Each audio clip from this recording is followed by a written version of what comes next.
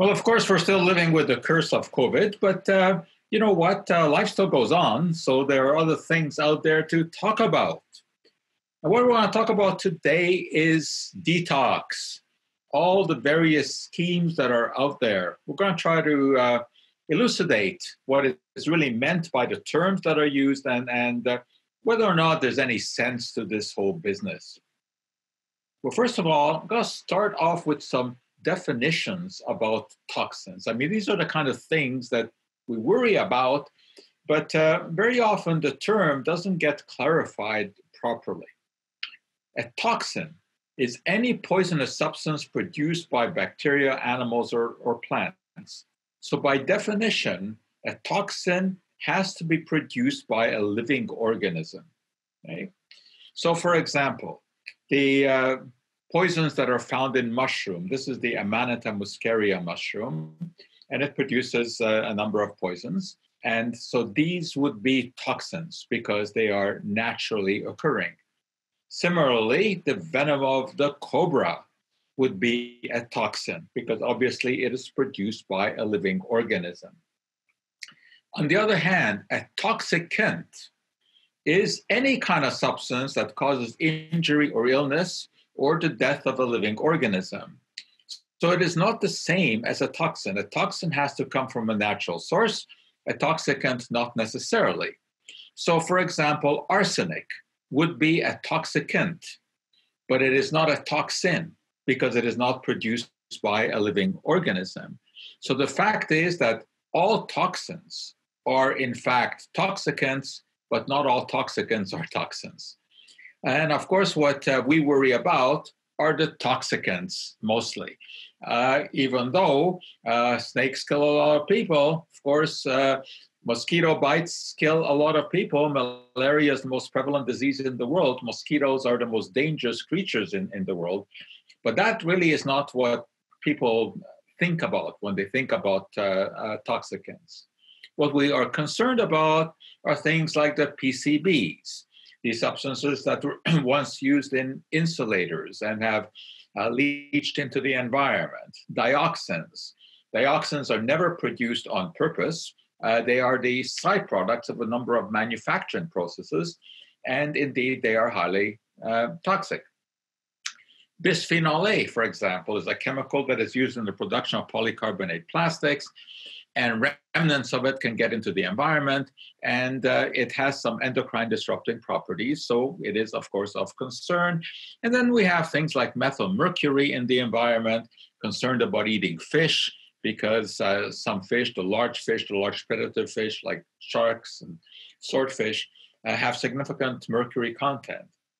So these are all toxicants. These are the kind of things that people are really concerned about. And the reason that there is concern is because they show up in our blood.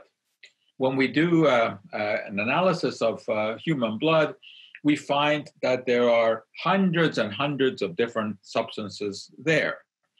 Most of them, of course, naturally occurring, but many not. Of course, this is all more or less a testimonial to the technology that was developed by analytical chemists. The fact that we can find substances in the blood down to levels of parts per billion.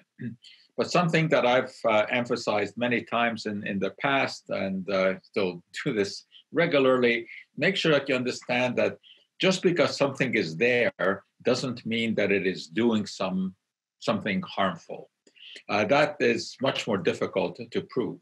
But indeed, when we do an analysis of blood, we find hundreds and hundreds of different compounds in there, all sorts.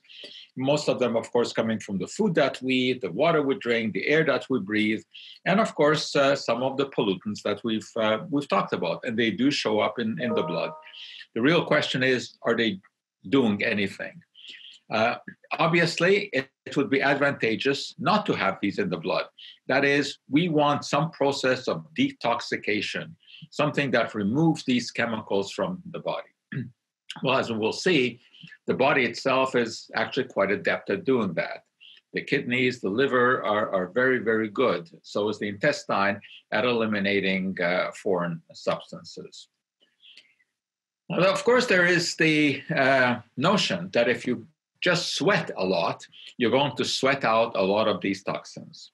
This is just not the case. We can do a chemical analysis of sweat, and we do find that it contains salts, that certainly contains sodium chloride. Any of you who have done long-term running know that once the sweat evaporates, it will leave salt behind on the skin. But the major purpose of sweating is, of course, to cool the body. There are no significant amounts of any sort of toxicants that show up in the sweat. This is not the way that the body gets rid of foreign substances. Those are eliminated through the kidneys and the liver. Nevertheless, it's a very seductive idea that you can sweat out toxins. And many sauna manufacturers will, of course, claim things like this, that you can sweat out toxins in your body. Whenever you hear something like that, the question to ask is really, where is the evidence? What sort of toxins are you talking about? Can you give me a reference to some blood test that showed that, after sweating, levels of chemicals are reduced in the blood? And of course, there's no such information that is available. But there's plenty of anecdotal nonsense, because that's what it amounts to, as you can see in this case, trying to quit smoking. Well, they tell you that if you just sweat, you'll sweat out some nicotine, and that will reduce the chance of addiction. This doesn't make any scientific sense, and of course, there's no evidence for it at all. Infrared saunas are becoming very popular. Now, of course, infrared radiation is just heat. So essentially, all saunas are infrared saunas because they all produce heat. But in most saunas, the heat actually comes from rocks that are heated. And so the air is heated. In an infrared sauna, the air is not heated.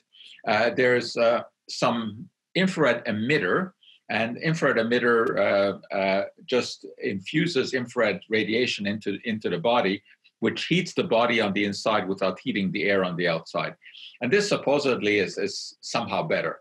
There's no evidence for this. And of course, all the claims that are made about infrared sauna, one has to be very skeptical about, especially when it comes to detoxification, because there's no evidence at all that the sweat that you produce in infrared sauna contains anything that is being sucked out of the body. Now, to be fair, there is some evidence for the other claims. Indeed, it is very possible to feel relaxed after infrared sauna. It can reduce blood pressure. It may offer some mild pain relief. The weight loss claim, that's nonsensical. The only thing that you lose is the weight of water that you sweat out, which of course you will regain as soon as you drink some water. There is some evidence for circulation. It does increase circulation. Whether or not that has any meaningful effect is highly questionable. And it can reduce joint stiffness as long as you're sitting in there. So there's nothing really harmful about the infrared sauna. But some of the claims, especially about detoxification, are exaggerated. There are a number of establishments where you can go and sit in an infrared sauna, and in fact, at the same time, expose yourself to the supposed benefits of chromotherapy, different colored lights, which have supposedly health benefits. This is not only implausible, it's almost impossible to, that just sitting there, depending on what color light you're exposed to, it is going to rid your body of certain illnesses. Nonsense. Of course, sitting there can be very relaxing. So there's nothing wrong with an infrared sauna, but there's plenty wrong with all of the claims that are being made on its behalf. Many of these claims refer you back to some native technology, because indeed North American natives are known for having built these sweat lodges. And they would crawl inside these contraptions, usually covered with animal skin. It's basically a tent. And they would build a fire inside and they would sweat. Now, this had no health connotation. These were religious ceremonies. And they have now been absconded by the health gurus, people like James Arthur Ray, who calls himself a health coach, anytime that you hear that expression, health coach, you have to raise the red flag because it's really not a recognized profession. But he's a public speaker, and he tells people about how they can stay healthy, offers some advice on diet, even offers some advice on how to become wealthy. And he talks about sweating out toxins. He's written a number of books. In this case, it's basically about becoming rich. So one of the ways you become rich is by coming up with the kind of schemes that he has come up with and selling it to people, which is exactly what he did in Arizona. He built this gigantic sweat lodge and talked up the benefits of how this is going to remove toxins from the body. It's going to energize you. It gives you all kinds of health benefits. And he had people paying hundreds of dollars to sit in here. Basically, to sit inside a torture chamber is what it amounted to. But for these three unfortunates, it was more than just a torture chamber because they actually lost their life. And this became a very, very hot issue. He was sued, and the state of Arizona launched action against him, basically for manslaughter. He was arrested. He was in jail for 2 years. And he is now out, and he's trying to resuscitate his career as a health guru. And he claims that it was improper following of his instructions that led to the death of those three people, and how sorry he is, etc. But this whole concept of building these sweat lodges to remove toxins from the body is not scientifically sound. What is scientifically sound is the human body's mechanism of removing toxins. We know how this works. Detoxification is the term that is appropriate.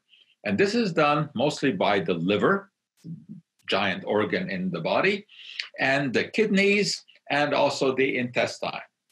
And as we said before, whatever comes out in sweat is really a trivial contribution. It's the liver that is the body's major detoxicating organ. And it does this by producing enzymes. Now, enzymes are special protein molecules, and they perform a number of jobs in the body. There are two kinds of enzymes that are involved in removing toxicants from the body. We refer to them as phase 1 enzymes and phase 2 enzymes. And they work in slightly different ways. A phase 1 enzyme will render a molecule that's not very soluble in water more soluble, because the best way to eliminate these substances is through the urine. Now, to eliminate something through the urine, you need to have it water soluble. So phase 1 enzymes will modify the molecular structure of a toxicant in such a way, usually by adding an oxygen atom to it in some fashion, that makes it more water soluble. Phase 2 enzymes work in a somewhat different way. They will attach a large water-soluble moiety to the original molecule to kind of ferry it out of the body. They're not really important differences for our purpose here. The only thing to understand is that the liver is capable of producing these special enzymes that can eliminate substances from the body, either through the urine or through fecal matter. And the enzymes that are the most important are the so-called Cytochrome P-450 family of enzymes. And these are the ones that will eliminate foreign substances from the body, the toxicants that we talked about. Now, interestingly enough, the body, of course, will consider medications as foreign substances, as potentially harmful, as toxicants, and they are eliminated. So, for example, Felodipine, which is an antihypertensive drug that lowers blood pressure, is metabolized in the body by the Cytochrome P-450 enzymes, and it's eliminated in the urine. Now, of course, we know that drugs are metabolized and eliminated. That's why we have to keep taking them. This is the reason why you take a medication every day, or in the case of painkillers, let's say every 4 hours, because the body gets rid of this stuff. Well, this getting rid of the stuff can sometimes lead to complications. For example, with the Cytochrome P-450 enzymes, these are the ones that, in this particular case, will remove felodipine from the body. Grapefruit juice inhibits the Cytochrome P-450 enzymes. So what is the consequence of this? If you are taking a medication like felodipine with grapefruit juice, the enzyme that would normally eliminate the drug is inhibited, which means that the drug builds up to greater than desirable levels in the body. And in the case of felodipine, it means that the blood pressure can drop too much, even to the extent that someone will faint. And this is why grapefruit juice is not the liquid with which to take felodipine. But when this first came to light, the MUHC, the McGill University Hospital Center, decided to eliminate grapefruit juice, even though it doesn't affect every medication. But it was too complicated to determine which patients could drink grapefruit juice and which ones could not. So grapefruit juice was eliminated. It's not only felodipine that is affected by grapefruit juice. Any medication, or indeed any substance that is metabolized by the cytochrome P-450 enzymes, is affected.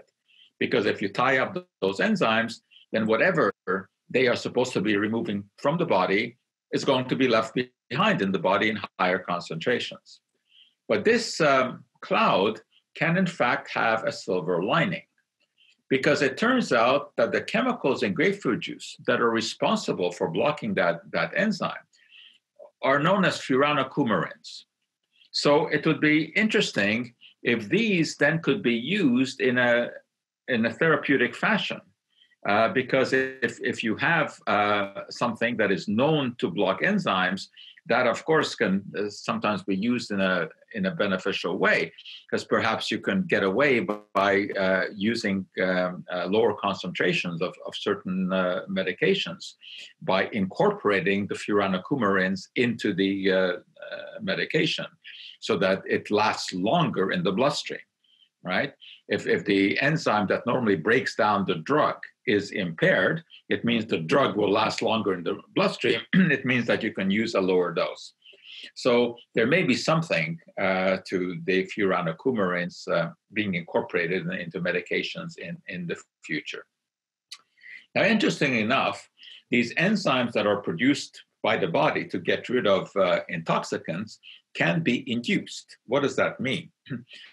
Well, inducing an enzyme means doing something to increase the concentration of these in the body so that they can perform the job better.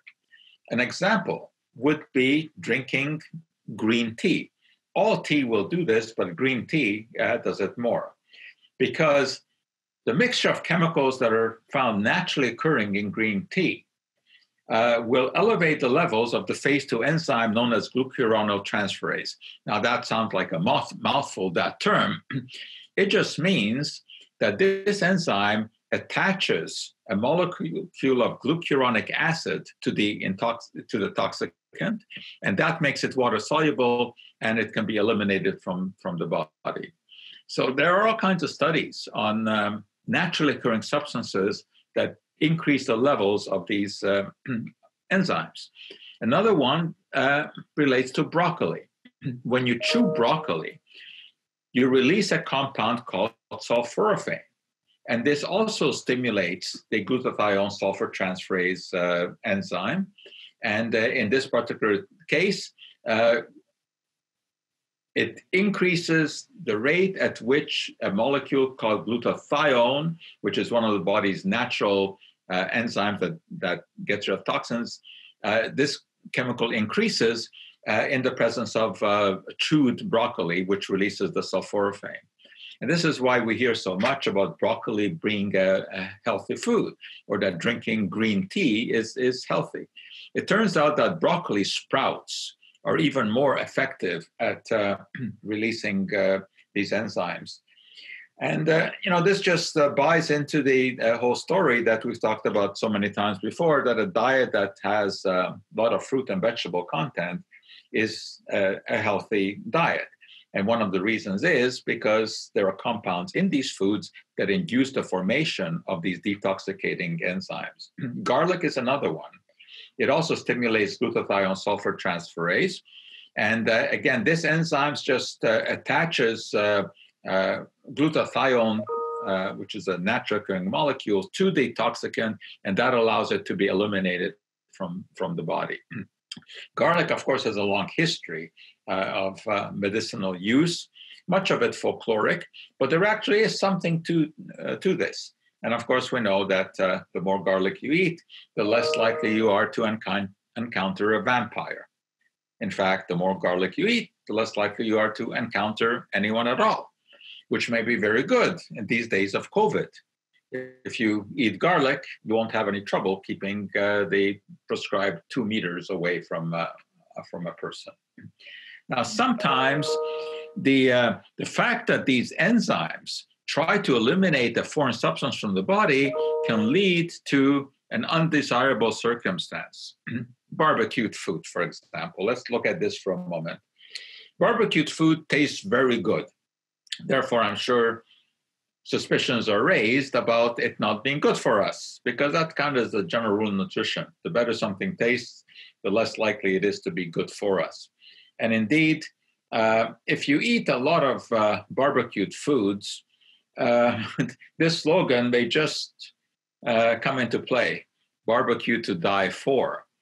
And there are several problems here. Of course, a lot of barbecued stuff is very high in salt because of the barbecue sauce that is put on it.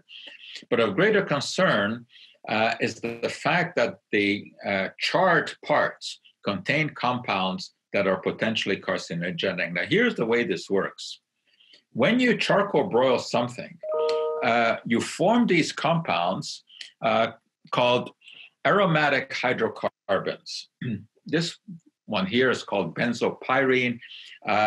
This is the way that a chemist symbolizes it. It is just a shorthand way of referring to a molecule. Well, it turns out that this stuff is not very soluble in water. So it stays behind in tissues in the body, especially in the fatty tissues. The body then tries to eliminate it. And a phase 1 enzyme attaches an oxygen to this molecule, and that then makes it more water soluble, because this oxygen is actually attracted to water molecules by something we call hydrogen bonds. Those of you who have some familiarity with chemistry will recognize the importance of hydrogen bonding in terms of making something, getting something into solution. However, there's a problem here. And that is that once this oxygen has been attached to this molecule, it makes this molecule very reactive. So reactive that it can actually react with DNA. And when it reacts with DNA, that means it's a carcinogen, because it will basically put a wrench into DNA. DNA, of course, is the molecule in our nuclei of our cells that governs everything. It governs life. It governs the proteins that we make. And basically, it's the blueprint for life. That's the term that is used. And you don't want to muck about with DNA. And when this oxygenated hydrocarbon attaches to DNA, it basically breaks up the DNA chain and makes it incapable of reproducing the way that it should. And that can lead to carcinogenicity. So sometimes having these enzymes that are supposed to rid our body of foreign substances actually can have a negative effect. Detox is financially very lucrative, because people, of course, are worried about all kinds of toxins, although what we should worry more about, as I said, are toxicants. It's not the naturally occurring toxins like snake venom that are such a big concern. It's all of the other stuff that is sort of a byproduct of 20th century life. And there are many detox methods that are being promoted to the public. Most of these, unfortunately, are total nonsense. There are supplements of all kinds, internal body cleanser, easy to use 7-day program, specially designed to cleanse and revitalize the body. What does that mean, cleanse and revitalize the body? It means absolutely nothing. Then you have detox teas, again, cleansing and revitalizing. These are scientifically meaningless terms, but they sound very seductive. You have various kinds of kidney detox, liver detox, colon detox. These have no scientific merit whatsoever. Chinese herbal detox. For some reason, people think that the ancient Chinese were privy to secrets that we don't know about. And that if we just go back to using these ancient herbal remedies, will clean out our body. No evidence here whatsoever. Then you have absolute detox and pre-tox, and these are just marketing gimmicks. You even have detox for animals. Interestingly enough, people will sometimes spend more on their pets than they will spend on themselves. A whole body detox and rejuvenating kit. Again, these are marketing terms. They are scientifically meaningless. EDTA, ethylene diamine tetraacetic acid, is in fact not scientifically meaningless. This is a chemical that we refer to as a chelating agent. The term chelate comes from the Greek word meaning claw, because this molecule can kind of claw itself around metals like lead and mercury and remove it from the body, but not when it is given orally in a pill form like this. Or this is another version of the same thing. Oral chelation therapy, as you can see, reduces mercury levels, lead levels, and prevents you from stroke. First of all, mercury and lead do some very nasty things, but causing strokes is not one of these.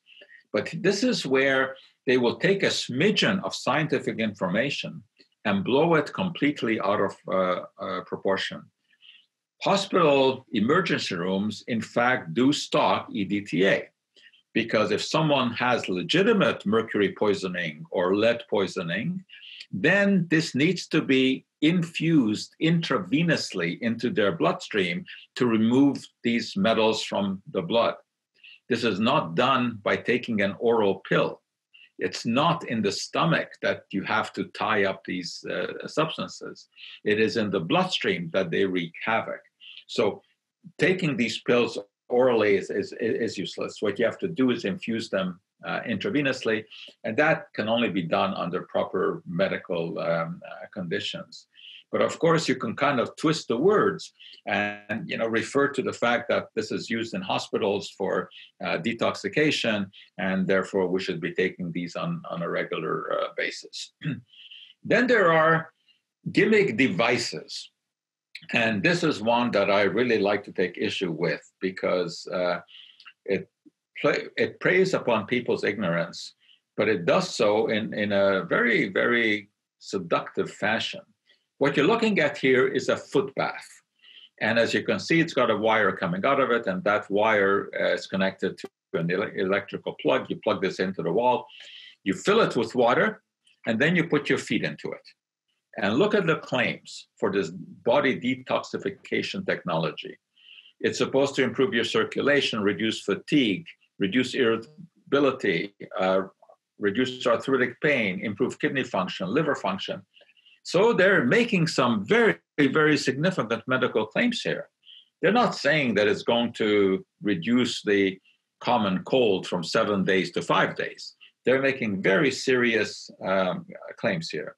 Of course, none of these are true. But here is what happens. You sit there and you put your feet into it, you plug this thing into the wall, and you wait. And within a couple of minutes, this is what you see. And if you read the instructions or watch the videos, what they tell you is that these are the toxins that are being removed from your body. And they make all kinds of claims about this. They will tell you that the longer you sit there, the more toxins are removed. And they show you these pictures. Well, you can see sequentially the water bath becoming darker and darker. According to the promoters, these are the toxins that are being removed. They give you these tables explaining exactly what is being removed. If it is green, then it's coming from the kidneys and the bladder. If it's black, then it's detoxifying your liver, etc. But what is going on here? This is a total scam. The color that you see has nothing to do with toxins coming out of the body. The color is actually coming from electrodes in this foot bath, one of which is iron and the other one is aluminum. And when you plug this into the wall, what happens is you carry out a process called electrolysis, classic high school experiment, where the water is broken down into hydrogen and oxygen. Well, with the presence of oxygen near the iron electrode, the oxygen reacts with the iron and it forms iron oxide or rust.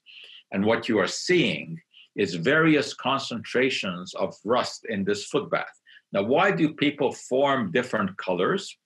Well, contrary to what most people think, water is not a very good carrier of electricity. In fact, absolutely pure water, distilled water, will not carry electricity. You know, when you see in movies someone in a bathtub and someone else comes along and throws an electric device like a radio or a fan in there and they become electrocuted, that is only because that water has a significant mineral content. We have calcium, magnesium naturally present in water. That can carry electric current. So in the case of this gimmick here, the greater the ionic strength in the solution, the more color you will form. And that depends on how much someone is sweating. Because when you're sweating, you are releasing salt, sodium chloride, you're releasing some magnesium compounds, some calcium compounds. So different people will, of course, have different degrees of color. And it has absolutely nothing to do with toxins being sucked out of your body. This is a total nonsense. But it's, as you can see, it's very seductive nonsense. And of course, I've spoken to a lot of people who have spent the $600-700 for this device. And they will tell you how much better they feel after they've seen the toxins sucked out of their body. What we're talking about there, of course, is the placebo effect. If you believe that toxins are coming out of your body, you will feel better. And generally, the more money you spend on one of these things, the better you will feel, because you don't want to admit to yourself that you're not really feeling any better. Just as ridiculous are these detox foot pads that you can purchase in health food stores. It works while you sleep. Well, what is this? It's like a giant plaster, like a giant Band-Aid that you put on the bottom of your foot, like this. And then you go to sleep. And you wake up in the morning, and this is what you see, the brown guck. And this, of course, is a suggestion of toxins being leached out of the body. Again, this is not the case at all. What is happening here is just a discoloration of the stuff that is in this bandage-like thing as it reacts with sweat that comes out of your body. Now, here's what they tell you. They tell you that packed into this thing are natural health substances like wood vinegar, tourmaline, cote-saint-luc, pearls, highly purified silica, and starch. And all of these things are mixed together. You can see it has the effect of a natural forest bath, promotes circulation of blood by generating negative ions, which is, again, scientifically meaningless. And supposedly, it makes you feel refreshed and light. Wood vinegar, which they have in here, is not actually a healthy substance at all. As you can see, we take a look at what wood vinegar actually is. It's a byproduct of charcoal production. All kinds of nasty things in there. So I don't know why they have chosen wood vinegar. Well, actually, I do know why they chose wood vinegar, because this is the stuff that reacts with the sweat that comes out of your soul to form the dark color. It's the various chemicals that are found in the vinegar that react with minerals in sweat that cause the discoloration. So this is just pure nonsense. And I love it when the nonsense promoters fight among themselves. Here are 3 different such things that you put on the bottom of your foot, these pads, made by 3 different companies. And one of them is claiming claiming that they are better than the others. Why? Because if you take some tincture of iodine and put it into the solution, it doesn't get dark, while the competitors do. Well, the only reason here is that they don't have any starch in the product. Iodine reacts with starch. That's how you get this dark color.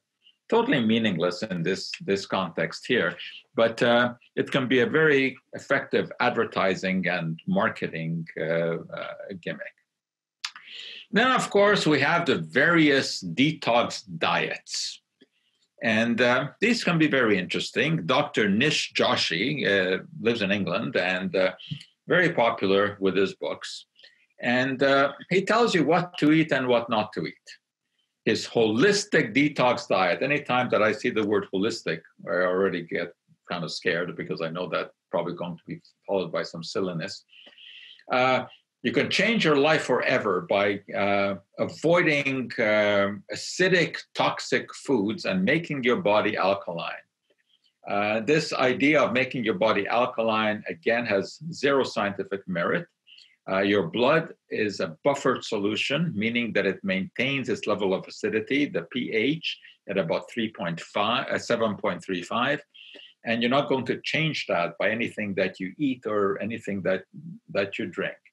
But again, this is an idea that has been sold to the public that eating an alkaline diet is going to be somehow beneficial. It's just that it makes no sense whatsoever. But they will tell you, Dr. Joshi tells you what foods to avoid and what to eat. Interesting. No red meat, no dairy, no fruit except for bananas.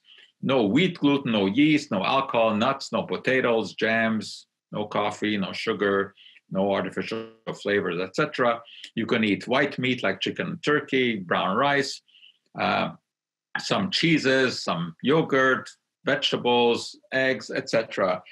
I would agree that the diet that he recommends is a better diet than the one that we see on top here, the foods to avoid. I mean, those are the processed foods.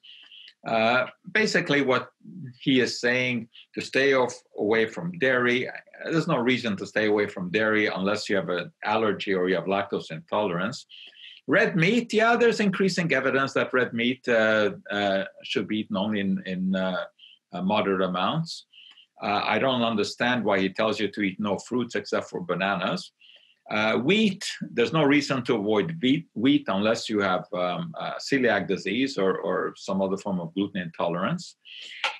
No processed foods, that's a good idea. Lots of these are very salty and high in sugar. No potatoes or tomatoes. This is this nonsense about avoiding the nightshade vegetables. Both potatoes and tomatoes fall into that category, so do peppers.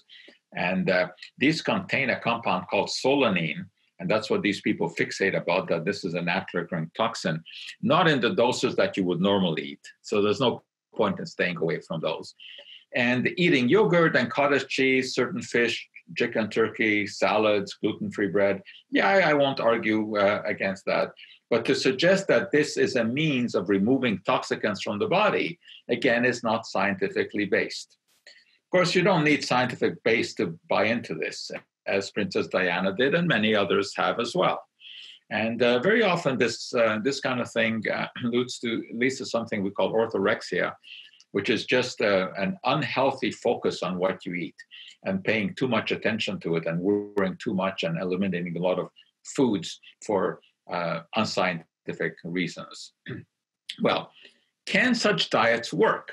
I mean, do they actually do anything to the body? Do they reduce levels of toxicants? A very popular British television show called Truth About Food did an in-depth examination of this. And they actually carried out a study.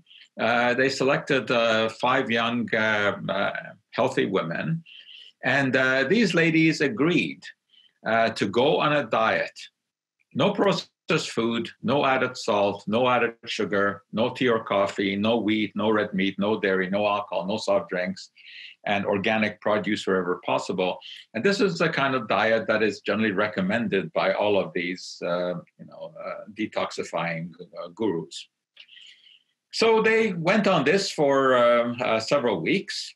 And after that, researchers measured many parameters like their kidney function, the amount of creatinine secreted by the kidneys. They looked at liver enzymes. They looked at aluminum levels in the blood. They measured vitamin C, vitamin E. And it turned out there was no difference with a control group of similar ladies, similar kind of lifestyle, socioeconomic status, who just ate a normal diet.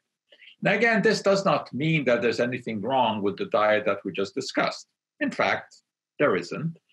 But it's the suggestion that this is going to remove these unnamed toxins from the body is what doesn't make any sense. Of course, there are many, many such diets. I mean, I just fixated there on Dr. Joshi's, but there's many.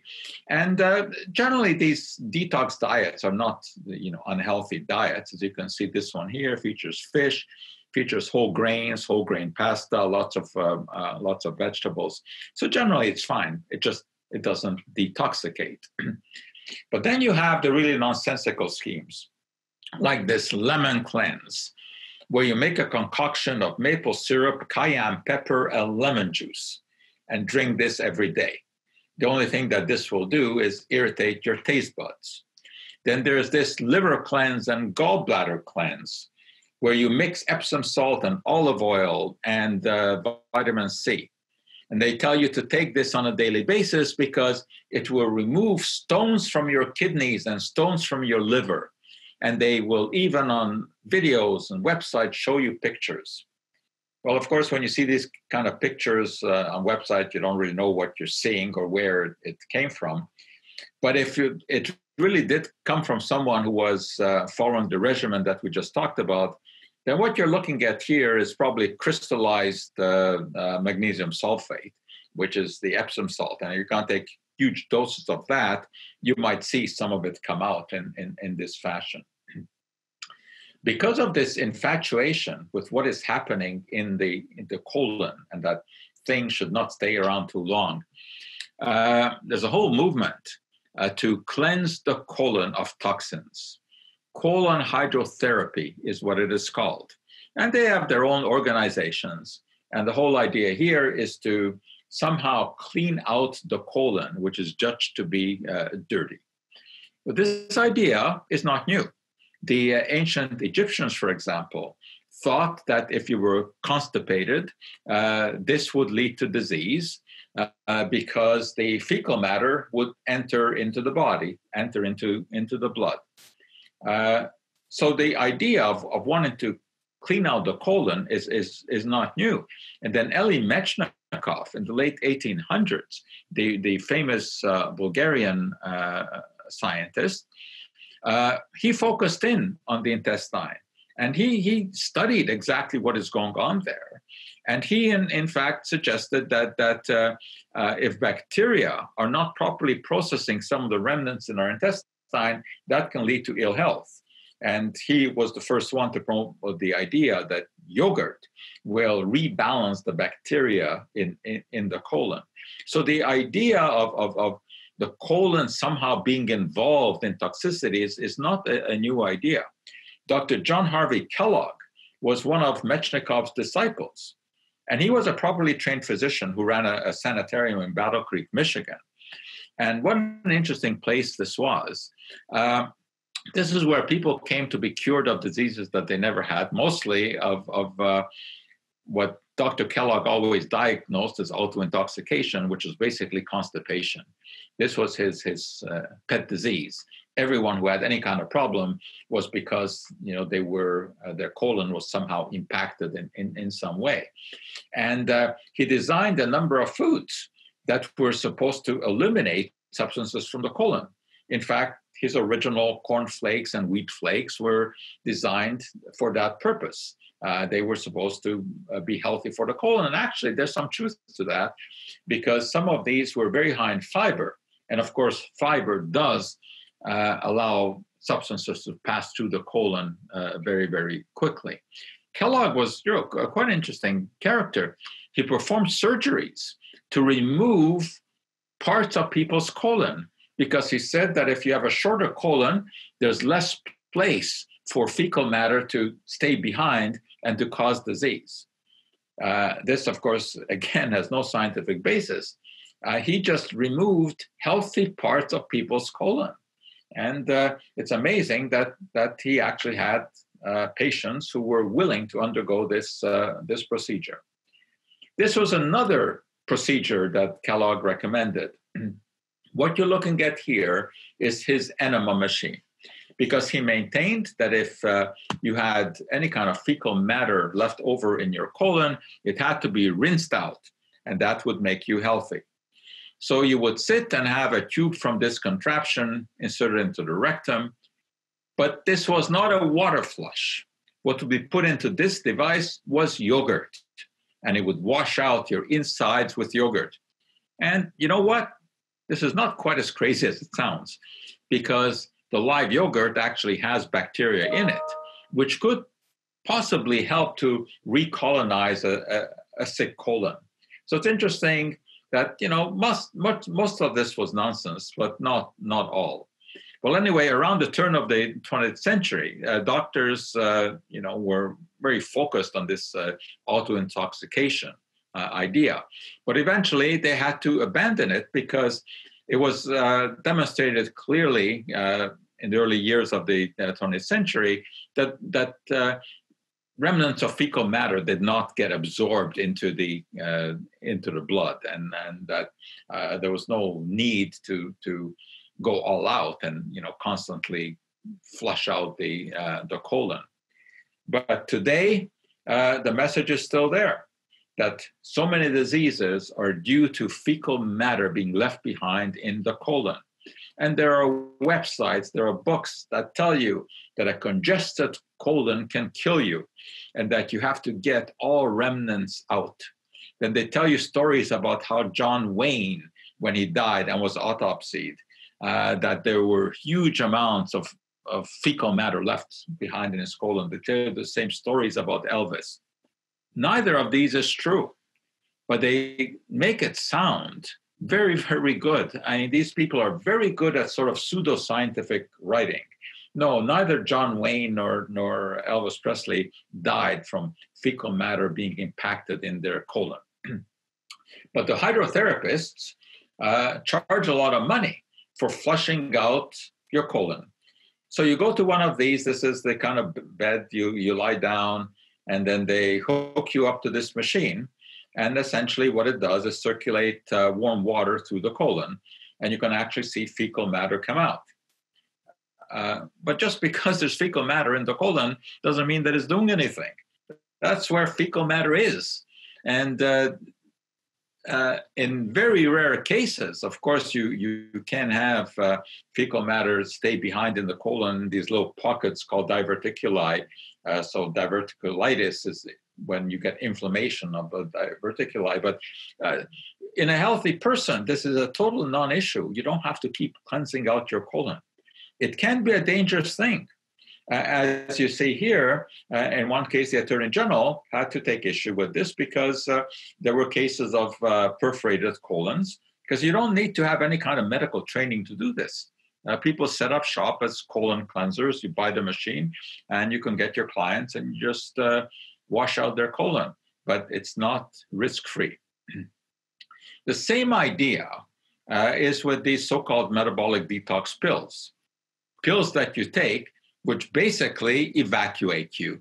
They induce diarrhea. That's what these things do.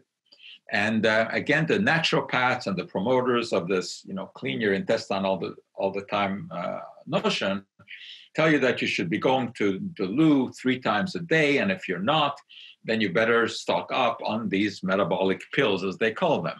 Well, these usually are extracts of plants like cascara or cassia, which contain compounds called senosides.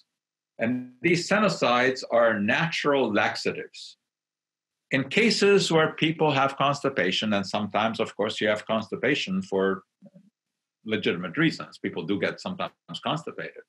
Then a laxative can let things loose. But to take these on a regular basis is certainly not a smart thing to do. And again, the notion that this is the way that toxins are removed from the body is just not correct. They will also tell you that when you take these, what amounts to laxatives, you're removing parasites from your body. And these parasites supposedly cause every possible ailment. And there are all kinds of products that they will sell. What all of these have in common is that they are basically laxatives. So you can see here a lot of fiber in here from flax, psyllium, which is a natural laxative, and senna leaves. So when you take these, you will see things coming out, that's for sure. And then they even show you pictures like this, that you take these pills and it will remove all of this matter from the colon. Now, I have no idea what they're showing you on these websites. I don't know what this is. This could be a necklace dipped in some kind of mud. Who knows? But this is not something that is going to come out of your rectum when you take those pills, but that's the insinuation here. Laxatives should only be taken when you're advised by a physician that there's a constipation problem. This is not something that should be taken on a regular basis to, quote, rid the body of toxicants. Well, finally, another age-old supposed method to remove toxins from the body, and this is known as cupping. And here's the way that this works. They will take a glass jar and usually heat it up with a candle or with a match so that the air inside the jar becomes hot. And then they quickly clamp this down on your skin. When the hot air condenses, it cools down. The pressure is reduced, and there's a vacuum effect, and that will suck the skin up into the glass jar. And the idea is that you're actually sucking the toxins out of your body. No, you're not doing anything like that. You're not sucking anything out of the body. All you're doing is just elevating the skin. You're just sucking some of the skin up into this jar. And when you take the jar off, this is what you're left with. You're left with a lot of marks on your skin. And people do this because they think that it makes them healthier, removes toxins from the body. Gwyneth Paltrow is one of these. Well, of course, if Gwyneth does it, that's enough of a reason to know that it doesn't work because she promotes so much nonsense. And here was Gwyneth. Actually, this was at the Academy Award meeting or celebration. And she went there after cupping, and you can see on her skin the remnants. So this whole idea of removing toxins from the body, this detoxification by taking colonics, by taking pills of all kinds, this makes no scientific sense at all. What does make sense is if you want to gravitate toward a healthy life, if you want your body to work well, to be able to exercise its natural detoxicating methods, what you want to do is pay attention to the diet. Eat lots of fruits, lots of vegetables. The cruciferous vegetables like broccoli, cauliflower, these are good. Tomatoes, all kinds of nutrients. Forget this idea that it's a nightshade vegetable and therefore should not be consumed. The more different colors we eat, the more substances we have that the body can actually use. More different colored fruits we eat, the better. And if you eat whole grain cereals in the morning, dress it up with some berries. This is the way you give your body the tools it needs to form those enzymes that will naturally remove foreign substances. And of course, you do want to make sure that you're not eating all of the garbage out there, all of the processed foods, foods that are high in sugar, the foods that are high in salt, the foods that have very little fiber. This is what a healthy diet is all about, is reducing these and maximizing the ones that I just showed you. But there's something else, of course, that you can and should do. We can't put it into a bottle, and that is exercise. We have a great deal of evidence that exercise also increases the levels of those detoxicating enzymes. So eating a healthy diet, exercising is the way to go. not all of these dietary detoxification schemes that I've talked about. There's lots of interesting stuff on our website, of course, not only about this, but about all aspects of diet, medications, cosmetics. So you go to mcgill.ca/OSS, and every Thursday, we also do an online presentation, a live streamed event with some colleagues of mine and special guests. And there we talk COVID, because unfortunately, there's still a lot of COVID stuff to talk about. And if you want to know exactly when that happens, you can just go to my personal Facebook page. And you can find that easy enough under my name, and we'll have it there. This coming Thursday, it will be at 5 o'clock Eastern time. Anyway, you can go to my Facebook page and I'll have the details there. So that's it. We have run out of time. I don't know if we have time for a couple of questions here. I don't actually see the questions. If you have a question for Dr. Joe, and if you're watching us on Zoom, you can either press the raise hand button and you can ask your question live, or you can type in your question if you prefer to do it that way.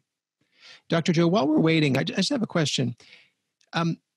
It seems like it's a never-ending battle against sort of the bunk that you're constantly debunking. And your group obviously is talking about this and sharing information, but it's obviously a much larger issue. So who should be doing more in our society? Is it governments? Is it schools? And what could really move the needle? Well, they're all trying. I mean, governments are trying, of course, to pass on reputable information. But the fact is that the quacks are extremely good at what they do. And they can make their nonsense sound very, very scientific, and people are looking for simple solutions. The real problem is that in realistic science, we don't have simple solutions. I can't tell you, that taking that detox pill is going to cure everything. But the scam artists do tell you that. And that's why they can seduce so many people. The government institutions are giving out good information. CDC in the US gives out very, very good information. But of course, it's not as seductive as all of the nonsense. People have to learn to be highly skeptical. And the old adage, if it sounds too good to be true, it is too good to be true, because there are no simple solutions to these, health problems in life. We all wish that there were, but they're not. But again, sometimes there are kernels of truth, when we talk about eating a lot of high fiber foods in order to make sure that stuff flows through the colon rapidly. That's there's some scientific merit to that. But that doesn't mean that we should go to a colon therapist and flush our insides with hot water. Dr. Joe, did you have any other closing remarks you wanted to make? Not really, except again to suggest that we have all kinds of stuff on our website, and if anyone wants to sign up for our weekly newsletter, which of course is free, it comes to you every Saturday with a collage of entertaining information. You go to the website that you're looking at here, and you can sign up for free. And I guess we will do this library lecture again next month.